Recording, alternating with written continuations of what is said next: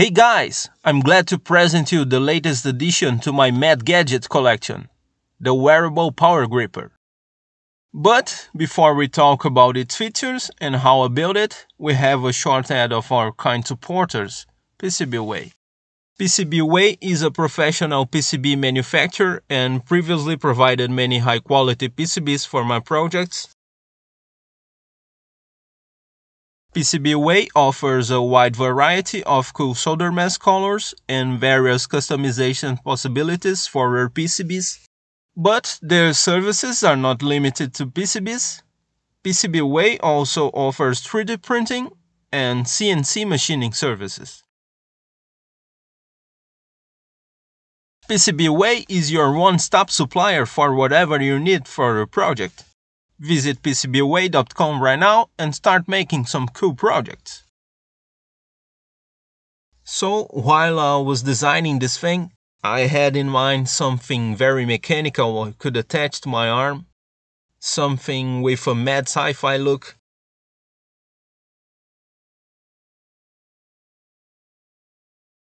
Almost 100% of what you see here was handcrafted with simple tools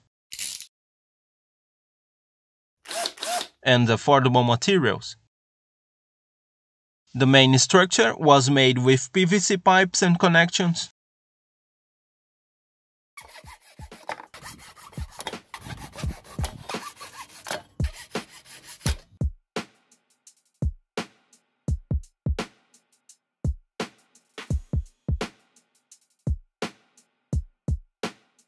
This bracket was also made with a PVC pipe.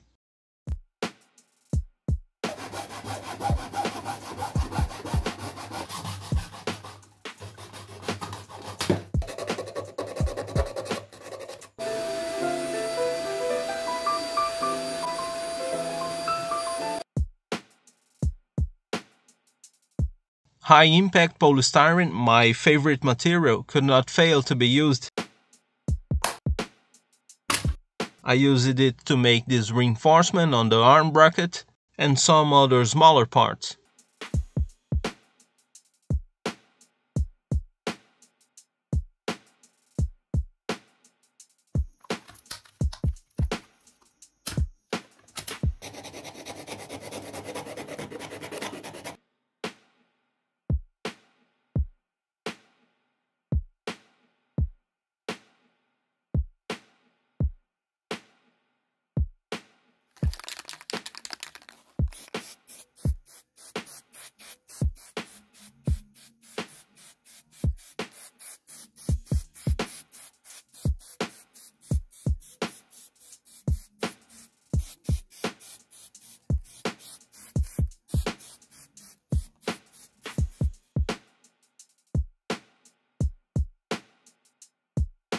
Aluminum is also a material that I really enjoy working with, and I wanted to make many parts with it.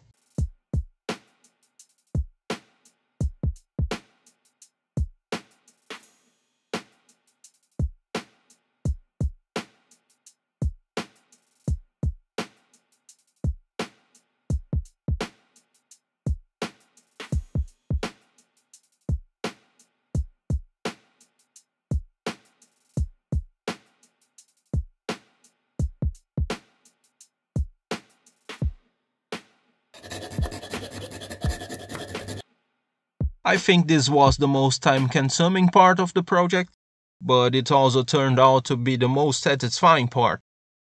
The entire project has just a single 3D printed part, this bearing block. For the movements, I'm using 3Links Motion Smart Servos. The servo motors are specially designed for robotic applications. They have a symmetrical body, a lot of mounting options, and also several brackets and accessories, such as this gearbox, which makes it even stronger. On the electronic side, I'm using an Arduino Uno to control everything. It has a sensor shield on top of that. Side note, this was my very first Arduino board, so I've been using it for over 10 years. Connected here are the servo motors, a joystick to control the wrist rotation and the gripper opening, 3 buttons to choose the operation mode, and a NeoPixel ring to indicate the chosen mode.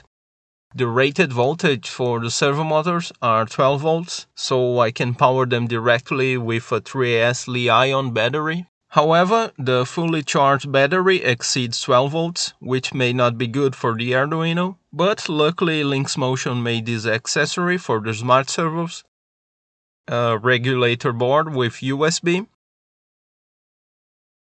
That explains why this USB cable.